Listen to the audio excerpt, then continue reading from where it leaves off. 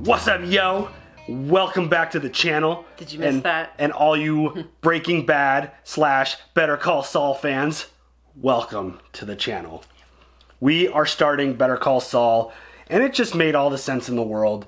Once we were done with Breaking Bad, we couldn't wait a long, extended amount of time to start Better Call Saul.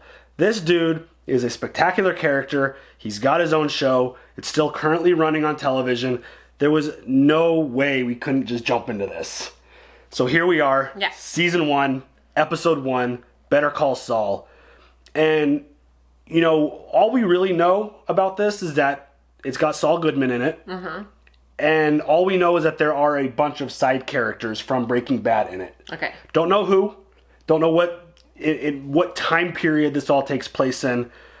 But Breaking Bad has some of the best side characters of anything that we've ever watched. So I am extremely fascinated to see what the stories are, to see how this takes place. Yes. What is like the theme of this show. You know, Saul is a very interesting character. And that he is. For me personally, like I loved him on Breaking Bad. I am very fascinated to see how much I could tolerate of him as a character, because he is very much over the top. He's always got a smart-ass thing to say. He's always got some humor.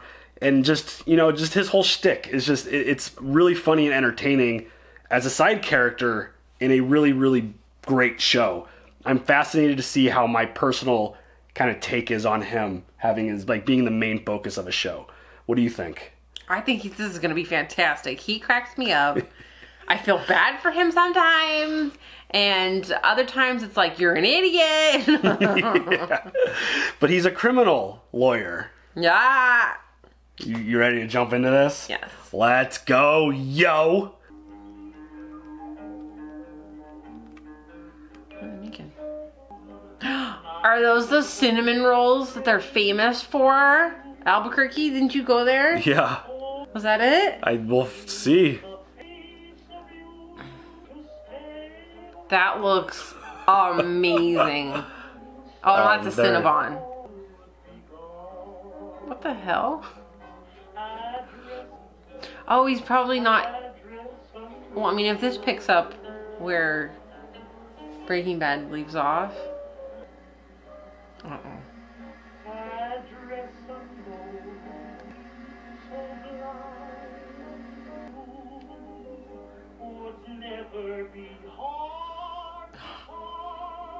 He got all panicked. Is that post Breaking Bad?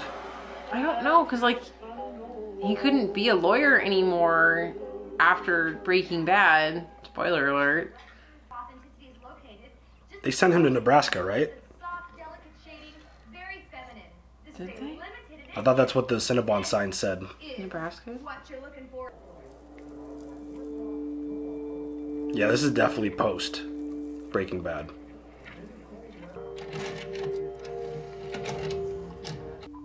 Don't let false allegations bully you into an unfair fight. I'm Saul Goodman, and I will do the fighting for you. No charge is too big for me. When legal forces have you cornered, better call Saul. Aw, he goes back and watches his old commercials. Yeah, that's... So they're keeping the theme of these super cool cold opens. Yeah. Where they're basically giving you his post life. Yeah. And then they're gonna probably hit us with much earlier on in his life. Okay. Get to see him in the courtroom. Interesting. Yes, please, all day long. It's all, Judge.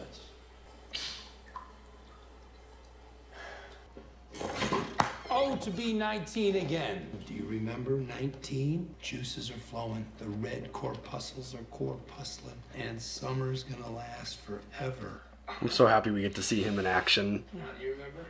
They did a dumb thing. Nobody got hurt. These three young men, near honors students all, were feeling their oats one Saturday night, and they just a little bananas. I don't think they deserve to have their bright futures ruined by a momentary, minute, never to be repeated lapse of judgment. Sold. Yep. What'd they do, though? I know, right? Uh-oh. He's got video evidence. Oh, God. What did he do? What did these damn kids do? Somebody's leaving. And they all look down. Kenny, are you pulling? Yeah, wait a minute. Miss Watson's 4th period biology class. This one's for you. God. Are they messing with dead bodies? Dumbass. Where did I put it? All right, I'm filling that phone now, dude. Oh, no. Are they screwing dead bodies? Is that what he's doing? Sawing. What the hell? Nope. Put him in jail. Put him in prison. That was fucking awful. I will if you will, loser. Wow, Saul Fucking kids. painted a very different picture. I did not expect that at all. Law offices of James McGill, how may I direct your call? Actually, I don't have Mr. McGill at the moment. Could he meet you and your husband at, say, Loyola's Cafe on Central? $3. I'm validated. See the stickers? You're one shy. It's $3. I'm validated for the entire day, okay? 5 stickers, 6 stickers, I don't know from stickers, because I was in that court back there saving people's lives, so. Hey! Hey! What's up? Now you either pay the $3 or you go back inside and you get an additional sticker. Fine, you win. I need more stickers, don't have enough stickers. Stickers! Very nice. Employee of the month over here. Yeah! Hooray! Give him a medal. Don't do anything, guys. Just relax, all right? Oh my God. Saul. Fuzzy as to why you think he needs a lawyer. I think I'd look guilty if I hired a lawyer. Getting arrested makes people look guilty, even the innocent ones. And innocent people get arrested every day. Lawyers, we're like health insurance. You hope you never need it, but man, oh man, not having it? No. This is a letter of engagement. If you sign it, I can get started on that defense strategy of ours this very afternoon. Craig, I think maybe we should sleep on it. Absolutely. I mean, there's no rush. Nope. We will be in touch. Looks like he really needed this client. Use only flowers that look expensive. And the note should say, Dear Betsy and Craig, best wishes from your stickler for justice, James McGill. Well, no. It's paid up. Run it again. Oh, shit. The fuck? Oh, my God. Oh, God. What did you do to my brother? I was making a turn. He came out of nowhere. You freaking hit him, man. You ran him over. You ran over my brother. I gotta get the whole thing on video. It's broke his leg. Why does this... Why are you driving around and not looking? What can I do to make it right? $500. $500. Ow, what the hell, man? Listen, Starlight Express, I'm gonna give you a 9.6 for technique, 0.0 for choice of victim. I'm a lawyer. Does a steaming pile of crap scream payday to you, huh? The only way that entire car is worth $500 is if there's a $300 hooker sitting in it. Now, let's talk about what you owe me for the windshield. You, what? Shit. I'm like... I'll take a check. Oh, shit. He loves his nail salons. He does. Mrs. Nguyen, why don't you look? You work for people who have sex with chopped off head? Why you work for these people? Just lucky, I guess.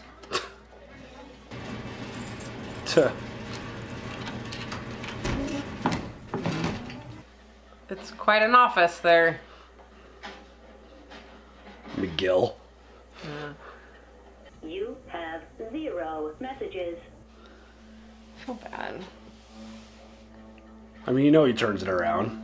Yeah, but...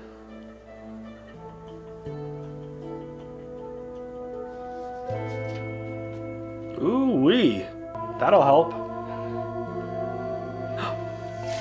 What? Wait, I missed something.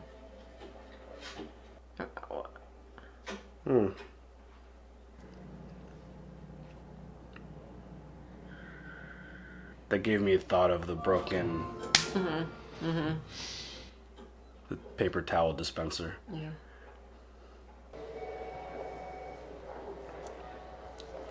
I'm curious. Is this his parents or something? Yes. I'm curious what led to his name change. You have meddled with the primal forces of nature, Mr. Hamlin, and I won't have it! That's money for Chuck. Isn't that what you wanted? A measly 26 grand. 1/3 of this place belongs to him. It's time to do right by him and cash him out. It's his wish to withdraw from the firm. Uh-oh. I, for one, believe he's gonna lick this thing. His office is just as he left it. His secretary's still on payroll. If Chuck can call this an extended sabbatical, then so can we. And you will atone! What happened? Don't know. So that's what happened in the trash can?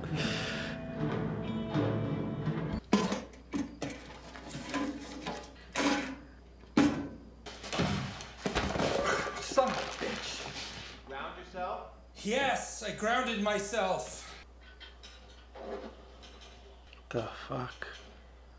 You gotta cash out. You know I'm going to beat this. You know I'm going to get better. In order to pay out my share, suppose my partners are forced to liquidate the firm. My clients are out in the cold. My cases are scattered to the winds. 126 people lose their jobs. What happens to your cronies in the mailroom? Chuck, I'm going under. You are broke. You're gonna be out on the street with all the electromagnetism in the world raining down on you. Hamlin's making you a chump. I'm going to get better. I'm going to go back to work, and I'm picking up where I left off. He's sick. Yeah, but what is this electromagnetism thing? He's clearly living without electricity in his house. Right, but why? I don't understand. Howard brought this. He's concerned. What? You have to admit it could be confusing. That's my name. I was born with it. Still. So I'm not supposed to use my name. What's he gonna do? Sue me? It's simply a matter of professional courtesy. Yeah, don't use your real name. Professional courtesy. Whose side are you on? Wouldn't you rather build your own identity? Why ride on someone else's coattails?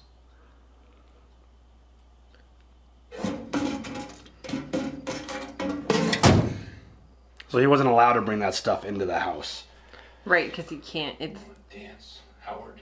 oh, The electromagnetic stuff or whatever. yeah. You know what I mean? I don't know. Hey, fellas, we got business. Let me tell you about a young guy. They called him Slippin' Jimmy. Winters in Cicero are murdered. I'm talking cold that'll freeze the snot right in your nose. Most folks in Cicero were scared of winter, but not Jimmy. He'd feel that first cold wind come sweeping off Lake Michigan. He knew it was coming. Was it Kwanzaa? Winter is coming. I know winter is Slippin' coming. fall season. As soon as it was cold enough, he'd find a nice, smooth patch of ice. And he'd walk out on the ice and boom! He would biff it so hard, people would come running from 5 blocks away. One good fall, he'd clear 6, 8 grand. I look at you guys, I see potential. And clearly, you know how to take a header. Right, but I gotta ask you, best day ever. Betsy Kettleman's her name. Every weekday between 2:25 and 2:50. Wow. She comes through here on her way to pick up her kids at Kit Carson Elementary. She hangs it right. You come shooting out of there. You do what you did to me. You get in her face. You scare the bejesus out of her. I'm gonna play it cool, give you back some of the razzmatazz, and once she's seen the fireworks, you. This is unbelievable. Happy ending. Seriously. Wow. 2-minute warning. 2-minute warning. Got it.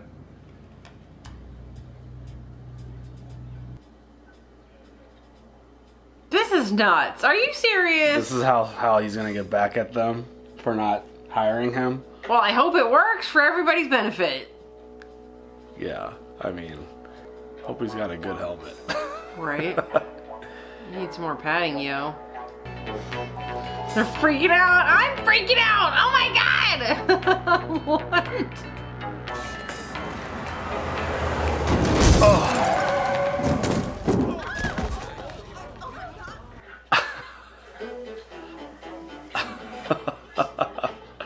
Nailed it. Look at me. Are you okay, buddy? Buddy, say something. Cal, look at... She's making a sandwich?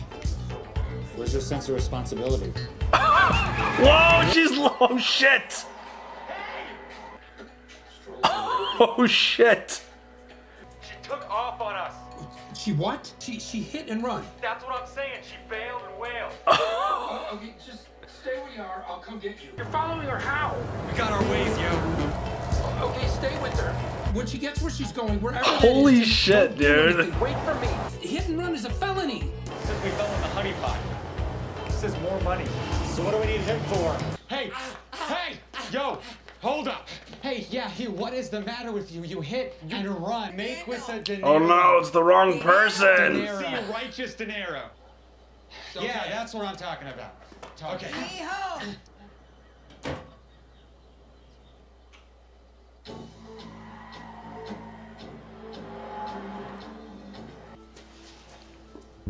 There is something else going on here that is not obvious. Open up, officer of the court. Good afternoon. This. Yeah. Oh shit! Oh my god! What up? Take. What the fuck? We're gonna end the episode there! Oh my god. Fucking Tuco, dude. Fucking Tuco. That's nuts. Oh man. That's horrible. Oh my god. Shit. How did this happen? Did they get the wrong car? I think so. Like, what are the chances that that same exact vehicle is cruising around? Well, I don't know. But holy shit. It's good to see. That guy, dude, Tuco was fucking awesome. He was tight. Man. So they're trying to blackmail Tuco's mama? Apparently. That's not a good thing. Those kids are probably dead in there. That was... As soon as the door closed, I was waiting for like a pop or something. But 100% they're dead. Also, she hit them. So yeah, I don't think any of that matters. I mean, obviously we don't know where Tuco is currently in his career right now. True. I mean, he's got a big ass gun, that's for sure. Shit. Well, that was good. That was very good. I like it. It was very slow. Yeah, it was. I mean, there's some stuff I don't understand. Yeah, I'm sure they'll explain all of that. The whole Chuck thing is like a big question mark. Yeah, like who is this? Is this his brother? Is he related somehow? Why is he living in his house the way that he is? What is he sick with? What is this going on? Electromagnetic? Yeah, like he has no electricity or power in his house. Yeah, and he has to like ground himself before he gets in the house. Like he had to take all his like metal off, put in the mailbox before he goes in the house. But one of my biggest things going into this was kind of seeing what a show based around Saul would be like, or Jimmy. It's very fitting. Sorry, actually. Jimmy. And I like it. My initial response to him having his own show would have been like, I think it's too much. Like his character might be a little overwhelming, and it might be too much of him. But I like the first episode, which was about an hour. It was fine. I didn't get annoyed. I feel like there's a good balance in seeing him, because he's clearly in the shitter right now. A little bit. And he does a real good job. And we've seen this in the show of Breaking Bad before, that he is a real good pro at just flipping the switch and turning it on and being himself turned up to 1,000. Yeah. One episode in, obviously, and we are familiar with him from the previous show, but I think I'm going to enjoy seeing a lot of him, just because he's a very interesting character. Like, he's fascinating, and getting like the creators of these shows, just the damn cold open, it just sucks you in. So good. And it took me a minute to even recognize him, because the facial hair, the hat, like, I'm like, oh, that's him. Like, what? Why the hell is he making Cinnabon? And then I remember, I think they sent him to Nebraska, which I think the Cinnabon sign said Nebraska on it. It did see Omaha. Yeah. So I don't know. He's like, what's in Nebraska? Remember the dude was making his ID? Yeah. So yeah, it's pretty cool that you get to see a little bit of him post Breaking Bad, and then they take us all the way to the beginning. Well, he used to travel for work, and he went to a place in New Mexico, in Albuquerque. I forget the name of it, but it's a famous... They make gigantic cinnamon rolls, and I was like, oh shit, they're in Albuquerque. Like, oh, okay. Albuquerque folks. I thought we were going to be in Albuquerque. Remind us the name of that restaurant. It's been on like the food, what was that? Man vs. Food? Mm-hmm. They have like a big certificate. Yeah, that was my first thought too. I thought we were going to be in Albuquerque for this Which we are. So. Well, I mean, yeah, you know what I'm saying. The open was Nebraska. A big fast forward. Yeah. It's interesting. We get his real name, and we start to see the breadcrumbs, the kind of story beginning of why he ends up changing his name. I'm going to assume this dude is some kind of mentor to Jimmy, Saul. But why do they have the same last name? Oh, that's a good point. What is it? Is this his brother? That's what I'm saying. Is this his brother? If we missed that and it's not a spoiler, let us know. Do not spoil anything. Yeah, of course not. But yeah, it's interesting. Like, you got to go create your own identity.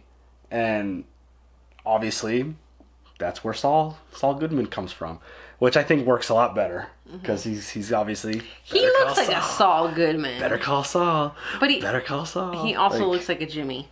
Totally. Yeah. It's fun watching him be so lacking his confidence before going into a situation that he's like rehearsing all of his lines. Yeah. It kind of reminds me of what Jesse used to do before he'd like try to go harass someone. Yeah. It's like, which by the way, I don't know that Jesse's in or not in this. I'm going to assume he's not in this show. But maybe we run into him at some point because that'd be cool. They're running Albuquerque, so I'm sure we might run into him at some point, maybe. Yeah. But I'm going to keep the yo going because it's the same universe. We're going to keep the yos going. I don't want to eliminate the yos. And church. And bitch. Yeah. We got a couple bitches in this episode. Yeah. Son of a bitch. So good start. Very excited. I'm pleasantly pleased seeing the first full episode of Saul Goodman, seeing his whole character kind of focused on in an episode. Mm-hmm. Didn't bother me one bit. I really enjoyed seeing him. Yeah. So do you have any other thoughts? Nope. All right, y'all. Leave some comments down below. And the other thing we got to keep going. You got any emojis? Oh shit! Yes, I do. Nails, like painting nails, because his office is in a nail salon. Yeah, and he's got clear history with the nail salon thing. Yes, so. A little bit. A skateboard. Yes. Those damn kids. Who might be dead. Yeah, literally. And then a car. Cool. Yep. All right, y'all. Bringing it back. The emojis are back, and there they are. You want to recap it? Nail salon.